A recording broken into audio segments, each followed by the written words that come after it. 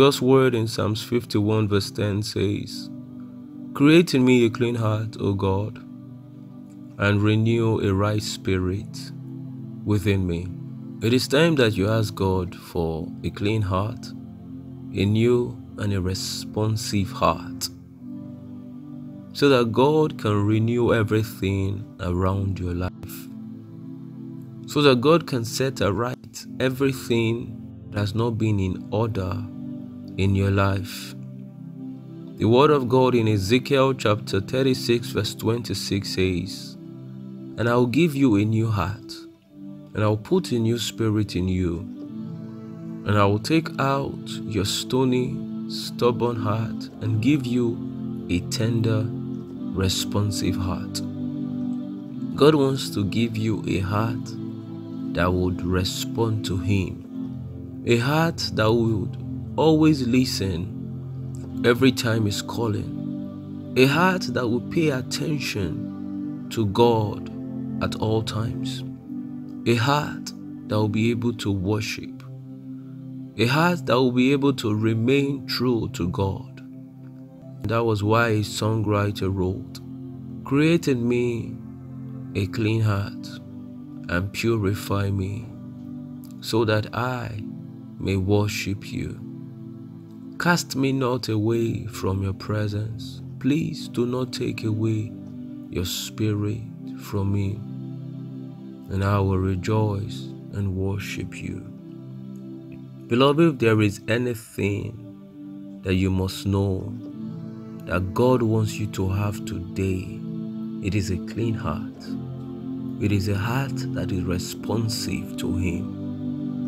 Not just a clean heart, not just a new heart, but a heart that is tender and that is void of every stubbornness. The heart that is foreign to every form of rebellion. God wants to give you that heart that would yield to Him, that heart that will say yes to Him at all times, that heart that would yearn and seek after Him every moment in time. And so God wants you to ask Him, like David did, and cried unto Him sincerely, for a clean heart to be created within him, for a clean heart to be created within him, because he knew that things were not in order. He knew that he needed to get things right. And for him to get things right, he needed a new heart. He needed a clean heart. He needed a responsive heart. You demanding from God to create in you a new heart, a clean heart, and a responsive heart doesn't entirely make you a bad person. But you are seeking to be better. You are seeking to get right from all the wrongs you have made. You are seeking to put a cross on everything around your life that would desire a fixing. And so you are demanding for that heart that is cleansed and new and absolutely responsive to God. And such we have another spirit that is in operation in them. Those who have demanded for a clean heart, for a new heart, will have the right spirit functioning and working within them. And this was what David understood, because he wanted to be put aright in everything that he does. And he knew the only person that could help him achieve it is none other but the Holy Spirit. And that can only work when he had received a new heart, a clean heart, and a responsive heart. And beloved, this is what I want you to make demand on today, so that God will come and take his place again in your life, so that God will come and be the Lord of your life again, so that God will take away every stony heart that has not listened to him in the previous years, that has not listened to him before now. So everything around you we jar towards the place that God is.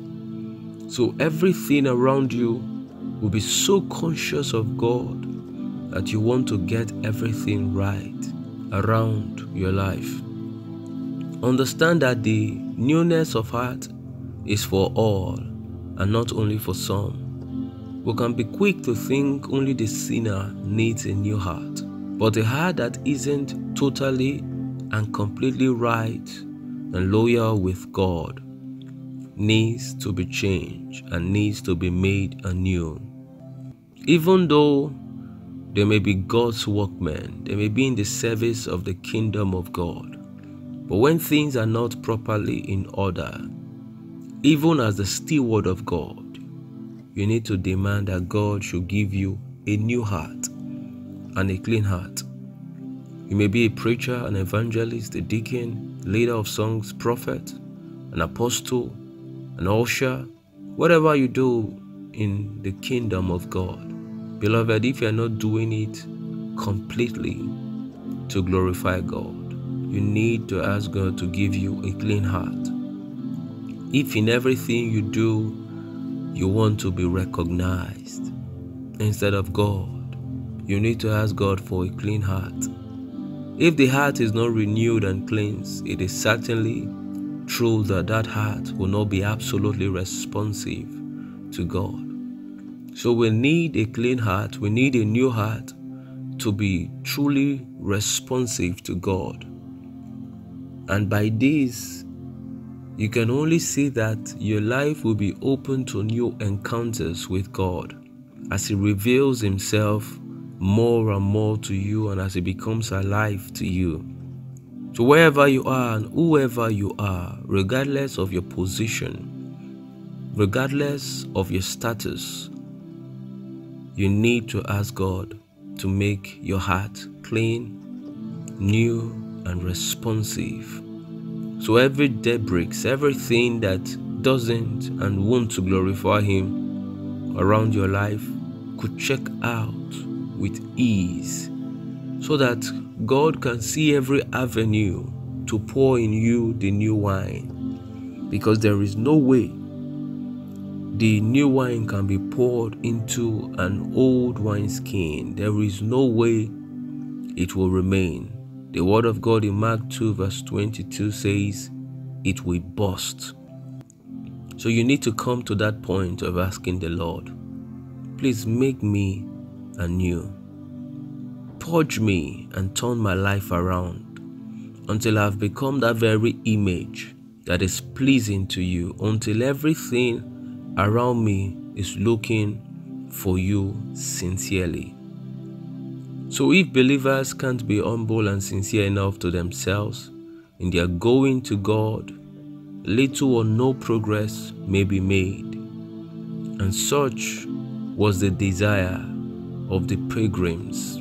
They desired to know God anew every day, and heaven was open to them because God constantly gave them a new heart. Don't think you know God enough yet.